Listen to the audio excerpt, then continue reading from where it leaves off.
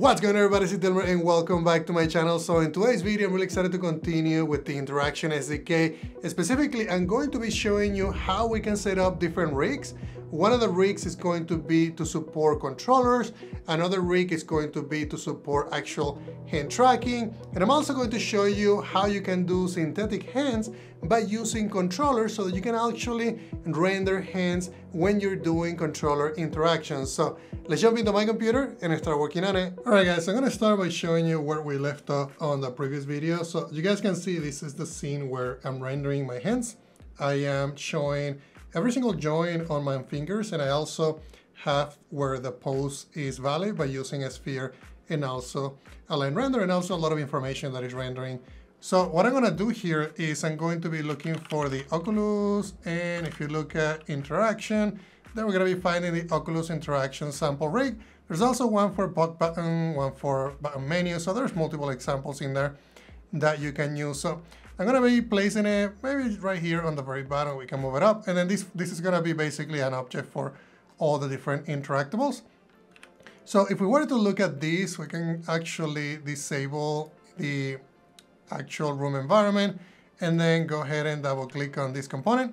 And you're gonna see that this has all the different, type of controllers available in Oculus. So we have the MetaQuest 2 controller.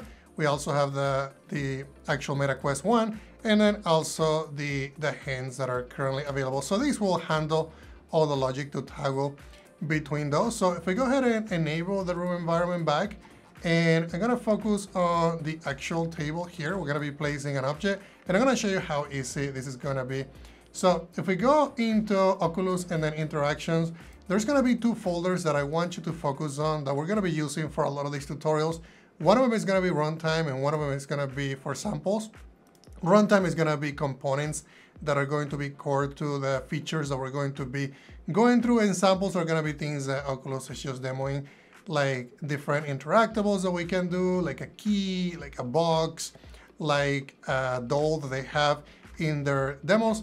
So what I'm gonna do is I'm gonna go ahead and expand the samples, and if we go here, there's gonna be a folder called props under objects. Then we're gonna go into the big red button, and I'm gonna go ahead and drag and drop that into the Interactables. So let me go ahead and do that, make sure that it is in there.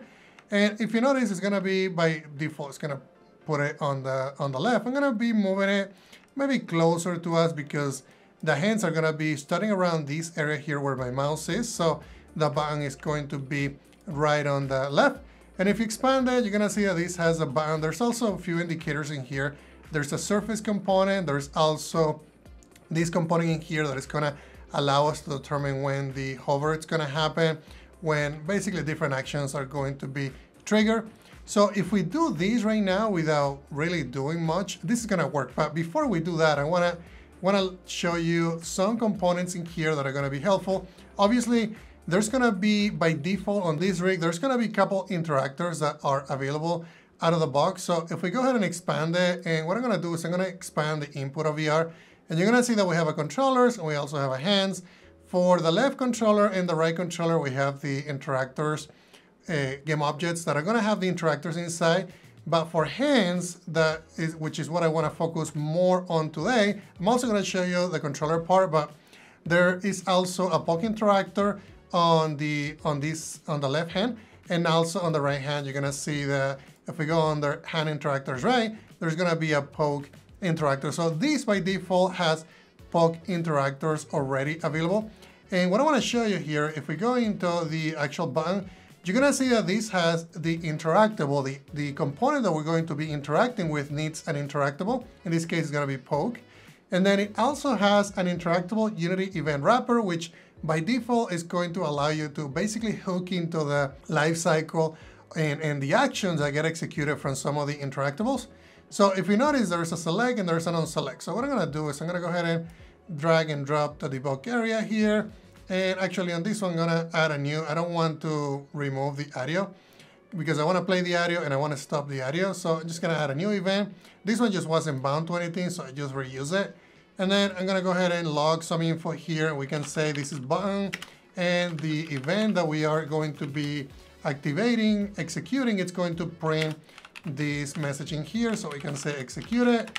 And then on this one, I'll do the exact same thing. We'll just do logger and then log info. And then except this is gonna be on select. And there's other ones in here, like when we are going to start hovering. So we could do the hover as well. And then on hover, so we'll just do the same thing here. I'll just drag and drop this, and then go into my logger, and then do the same thing on this one. Go into my logger. And then in this one, I'm just gonna say this is gonna be hover. I'll just copy this, paste it here, and then this is gonna be on hover. If you notice, there's gonna be a max distance in here and also an enter hover distance. So if I were to move some of these values, you're gonna see that there's gonna be a gizmo that gets changed. So I'm gonna leave those alone, but those, so you know when this action is going to get executed, it's when it reaches those limits. So right now I'm using my hands, right? I can go ahead and try to push it.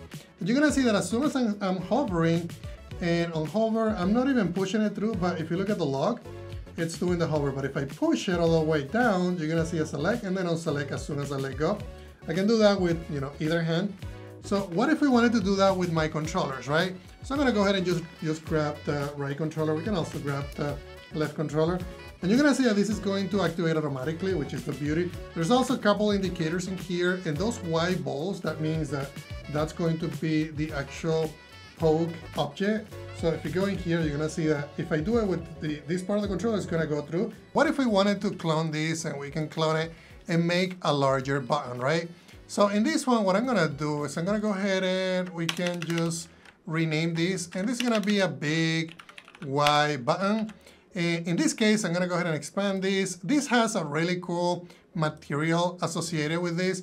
I'm not gonna create a really cool material. I'm just gonna go ahead and just grab a default material that I'm using, and then it's just gonna be Y, right? Very simple. Also, there's an interactable debug visual, which allows you to change the color depending on the state, so you know that it's going to be available.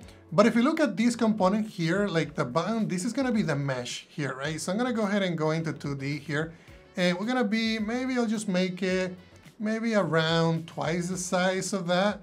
I think that works. But if you look at it, there's a little thing, a little indicator gizmo, right? Which is this one right here. We need to make that one go up. So I'm gonna make it right about there, and then I'll just move these down so that because that's gonna be where the actual press, the poke, it's going to occur. So we can do something, I think something like that works. And the idea though is that we have kind of like, the same level where we're gonna be touching that button. So I think that works. There's also a surface component that is gonna allow us to know, okay, at what point we're going to be on the surface. And you can kind of see that it is sitting at the bottom of the button. So we have that. We also have a proximity field that allows you to determine within a radius when we're going to be executing an action. So in this case, this is set to 0.05. I think I'm just gonna leave it as that. And in this case, I'm gonna use my hands as well. And you can kind of see, let me see, so I can press this one, press this one. You can also see that, the actions are getting executed. I can go back in later and change this from giving it a more defined name like Y button instead of just button, so we know which one it's executing it. But this works, right? Everything works. I can go down here. And we have a little issue though, like I have to go through the button to be able to press it. Let me change that. And the reason for that is because I didn't change a property in here. So if we go here, you can see that the distance of this indicator, I think it's too low. So we need to make it, maybe we can do something like 0.9. No, let's do, I think that works. Let's do 0.12. Okay, so we have these. Let's see if it's going to work. Okay, so now this is more realistic. It doesn't go, I don't have to go through the button to be able to press it. Okay, so now if we want to add objects to be able to grab them, what I'm gonna do though, is I'm gonna go into, like I say, Oculus. There's gonna be the two folders. Any objects that we're gonna be grabbing and reusing are gonna be under the samples objects. And what I'm gonna do on this one is, I really like the mug, so I'm gonna go ahead and drag it and drop it right around here. We can just adjust it, get closer, and make sure that it is positioned correctly. And then normally I want to place the cup around, the position, the rotation that we're gonna be grabbing it on. So I'm gonna put it just like that, and then we can drag it and drop it here. And then I'm also going to do, let's grab a key. I think the key is also cool. I'm gonna rotate the key to be about, I think 90 degrees is what I did before. And then I'll drag it and drop it here as well. And I think we can just move it a little bit. And then, yeah, move it a little bit there. So a few things about these. These are already pre-set up with Interactables. So if you notice, if I were to select some of these ones, this is gonna have already the different points that have been pre-recorded for this mug. So you can grab it that way. Basically, it uses limits to be able to know, how to snap the actual hand to the cup. And then there's also mirror versions of it. And then if you go into the key, you're gonna see that it's very similar. There's actually, in this case, there's also just two of them. One for in this case, this one is going to be for the right hand, and then this one is gonna be for the left hand. So I'll cover how to create some of these ones in future videos for this series. For now, just know that those are just going to work. So what I'm gonna do is, I know this is not gonna work, but I wanna show you that it's not gonna work if I try to grab those items. So if I were to grab this, nothing is gonna work. In fact, that is rendering, and I'll show you why that is rendering.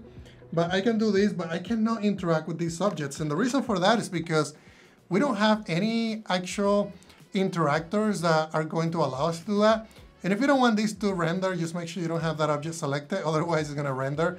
Okay, so how do we fix this so that we can actually grab those items? So I'm gonna do, let's do this. I'm gonna just do focus on hands, and I'm just gonna do one on the right controller so that you know that it should work with both. In fact, I'm actually gonna do it just for hands, and then we can do the controllers with the next rig.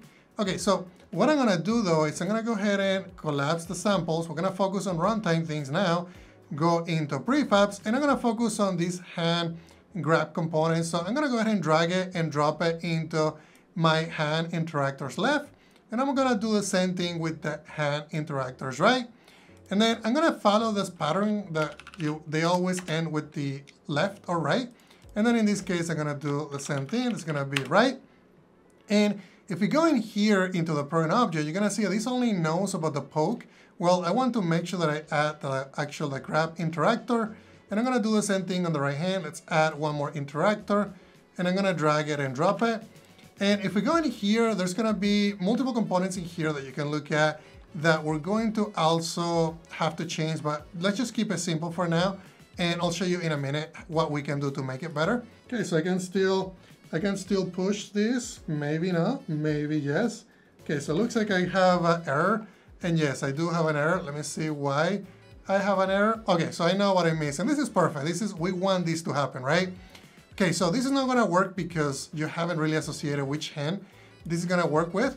And it's not gonna be this because this is the interactor, it's gonna be the actual hand. So this needs a reference to the hand ref.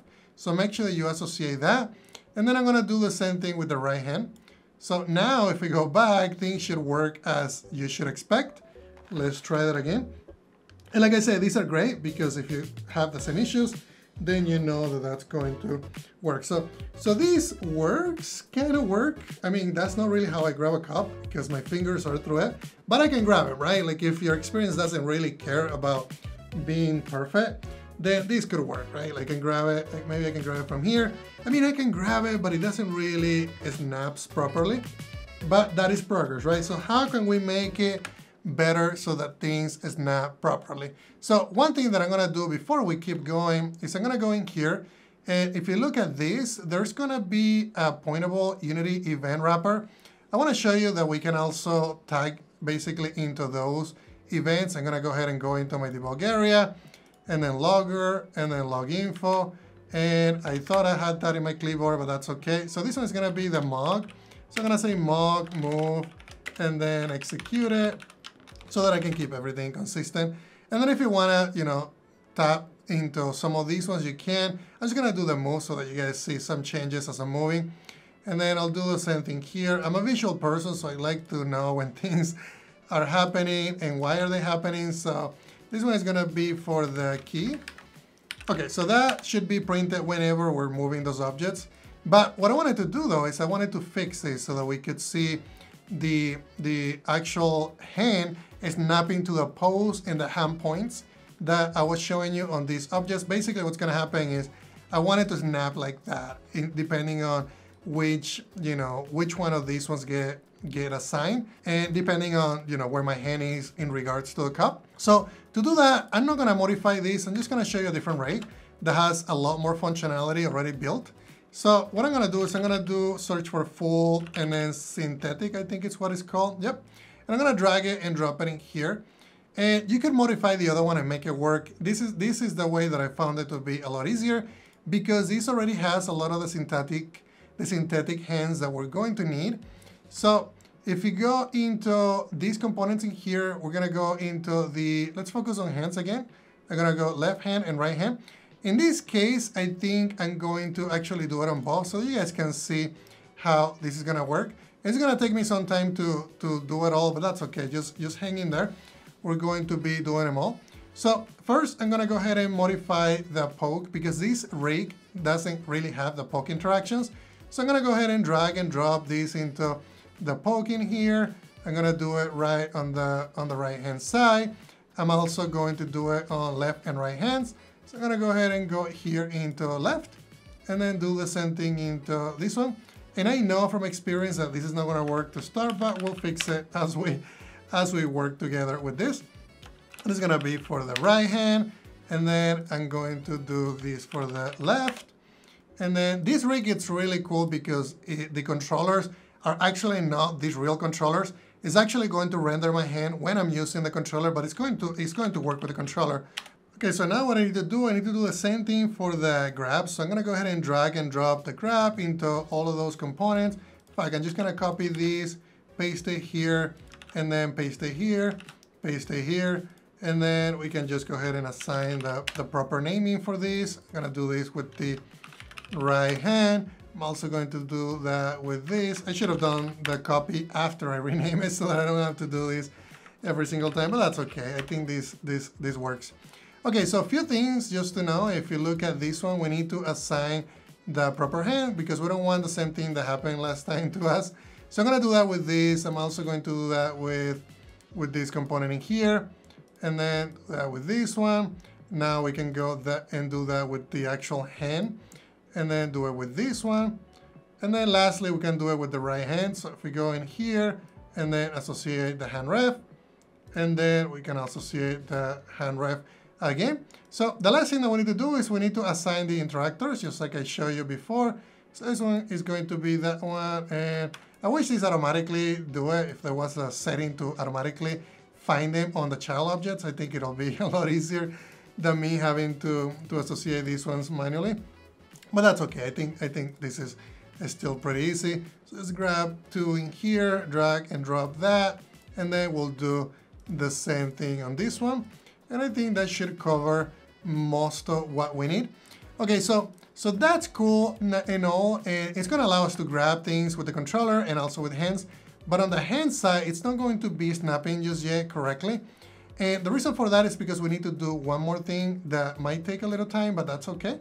This is going to be all worth our time. So if you go into the hand grab interactor left, and I'm also going to be expanding this one because I want to make sure that we're doing this correctly. And then I'm also going to be expanding the left hand synthetic visual and then Oculus hand, and I'll show you why that is, because we're going to have to associate a few things in here.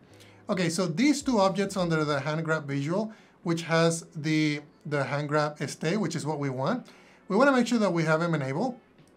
And then on each of them, I'm going to be assigning a synthetic hand. So I'm going to do that on this one right here, which is going to be for the actual left hand. And then on the other one, I'm going to be doing the same thing, but I'm going to be assigning it to the right hand.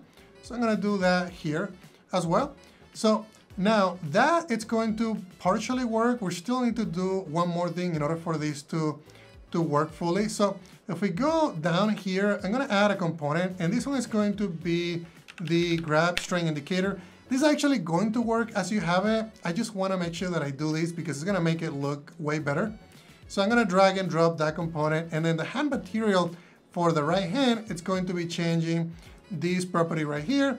And then I'm also going to be changing the colors in here. So it's going to be the color when we're interacting, and then the color when we're not interacting. Maybe we'll just do it white. And then the color during hover, maybe we can just do like a yellow. And then what I can do is I'm gonna copy this component in here. And then I can do and apply that on the left.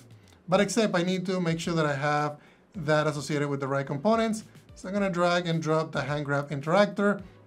And then on the left hand though, I need to make sure that I do this. So I'm just gonna make sure that I have that, and then it's gonna be left. And then for the right hand, I'm just gonna make sure that I have that associated with that, and the hand mesh node where we're gonna be changing the materials is assigned to the proper hand. So we can do the same thing on the controllers just to make it consistent. We can go in here and then enable this component. On this one, I'm just gonna do it on one because this is gonna take too long just to do them all. But that it's gonna work for that. And then on this one, I'll just grab and paste a new component. And then again, this one's gonna be just that component in here. And then for the right controller hand, we make sure that we expand all of these components, and then grab and drag and drop the hand mesh node because it has the material and the properties to be able to change the colors. And you can kind of see that on this hand, if I get closer, I'm getting closer and I'm seeing a yellow, and that is the grab strain indicator that I just showed you. I also added it to the left hand. And then also this is snapping, I think it's snapping better. Oh yeah, there we go. It is snapping better. So you can kind of see how that grab is just perfectly aligned. And if I grab from the top, you can kind of see it's red when I'm interacting. It is basically it's basically black or white when it's not interacting. And as soon as I get closer, it changes to the color yellow. So I really like those indicators, and it works for both hands. Let's try to grab the key. Same thing with the key. This one only has one grab pose, so I can only do it from one, but that's okay. I'll show you how to add more in a future video. So I think this is all working. So let's test this. Let's test this and see if it works with the controller. So on the controller though, I did the same thing. So I should be able to poke, right? Everything is poking. And I'm also pressing different buttons on the controller. So if I press, different buttons, it's gonna activate different actions. I can also use the controllers to basically grab the hand. On the right one is the one that I grabbed the indicator. I didn't do it on the left just because I wanted to save time, to be honest. But everything is working. I can grab all different objects, and I think this works super good. So let's try something else that I want to show you last, and then I'll wrap it up. But the last thing that I want to show you though is when you do any poke interactions, if you wanted to change the hover state, it's really easy to do it. All you really need to do is if you expand this and look at the button, you're gonna see the max distance in here. So if I wanted to change this to be something like 20, maybe 1.5, and then we can do the same thing on this one, and then 1.5. This is gonna have the enter hover distance that we are requiring. So you can change that, and that's going to reflect on the actual UI changes that we make. So that it's going to work if you wanted to change the hover. If you wanted to add more hand grab interactables to this, I'm gonna be covering that in another video. I did an older video, and I'm gonna be linking that to the description of this video so that you guys know how to do it. But since Oculus integration have changed quite a bit, the version that I'm using is version 44 right now. I know also some of you had issues with the actual curved canvas, and I had to make a couple of changes to make it work. So make sure that you look at the repo that I'm gonna be putting in GitHub if you guys want to, learn what changes and how these change, because they added a cylinder surface, and then the whole thing is been changing so much that I'm trying to keep up with the changes. But the easiest thing for you to do is to basically clone the repo and then look at the changes. If you wanna see a video of the curved canvas specifically with the new changes on B44 or above, let me know in the comments and I'll be more than happy to do a video about that. But that's everything for today, guys. Thank you very much, and make sure that you stay tuned because I'm gonna make a new video about distance grab interactions, and also I'm going to be continuing how to create and record different hand grab interactables with the hand grab points, which I covered before, but I'm gonna be updating that video for this playlist. So thank you very much, guys.